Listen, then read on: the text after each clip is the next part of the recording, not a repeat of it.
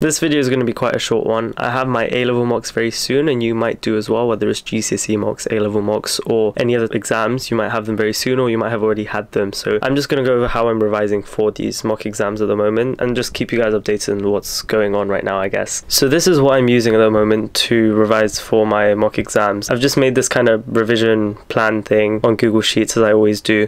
And as you can see, it's very similar to my 9-week revision plan, but obviously I've only started 3 weeks beforehand, before my mocks.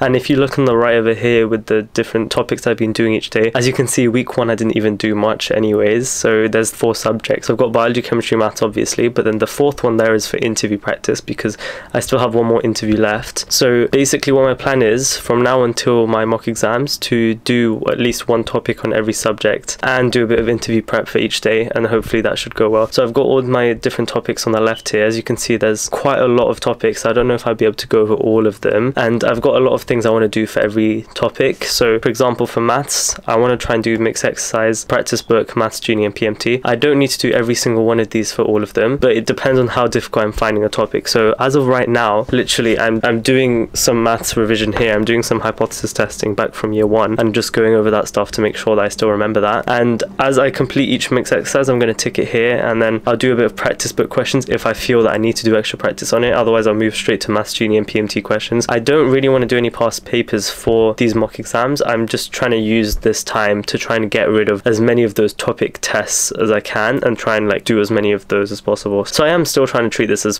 seriously as possible. I'm definitely not doing nowhere near as much revision right now as I thought I would be doing. I've made this fancy plan and whatever. I will leave this in the description as well in case you want to use it. This is very specific to my own mocks. All these topics here are the ones that are coming up in my own mock exams, so it might be different for you, but if you want to have the template and then edit it around or whatever, it will be in the description. I'll leave it there. But I will make a 9-week revision plan again for this year, a new and updated one for A-levels and GCSEs, so stick around for that as well. This is my first stage of revision. Then my second stage of revision is literally the last minute revision that will come days before every mock exam. So when my 2 weeks of mocks begin, I'm just going to spend that time dedicating it to the specific papers. So in week 1 I'm only going to practice on those week 1 papers, and then week 2 that's probably the best thing to do. That's all I wanted to let you guys know. This is what's going on at the moment.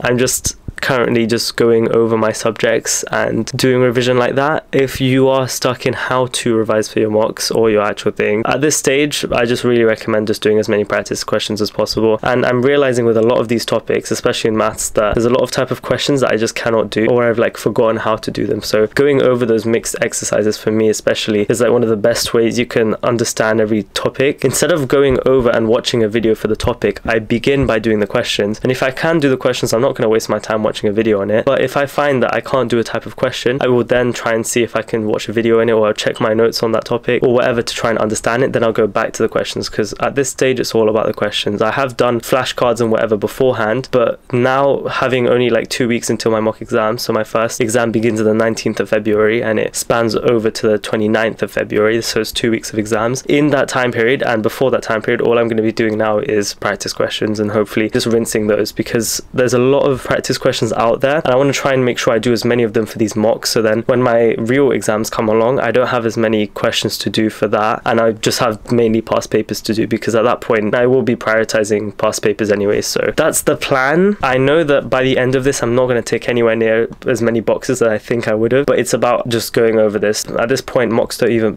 contribute towards anything. It's mainly for me to get myself back into the swing of revision. The only thing that's making it difficult for me at the moment is interview preparation as well. After I get my last interview out of the way, then I feel like I can properly revise for these A-level subjects. Honestly, compared to GCSEs, I actually believe it's easier to revise for A-levels. You have to put the work in, but once you put the work in, it's actually quite easy to get the grades that you want. Because I think one thing that's good about A-levels is all you're really trying to do is meet your offer requirements, and that's it. If you can do that, then it doesn't matter whether or not you got 3 A stars, 2 A stars, 1 A star. As long as I meet my grade requirements for the course I'm applying for medicine, then that's all I'm really trying to achieve. And if I just set my expectations at that and try my best for that, then it'll be fine. But I do need to make sure that I don't become complacent and I don't decide, oh, it's fine, I don't need to do too much revision because all I need is an A for this subject anyways, or something like that. So yeah, that's how it's going at the moment.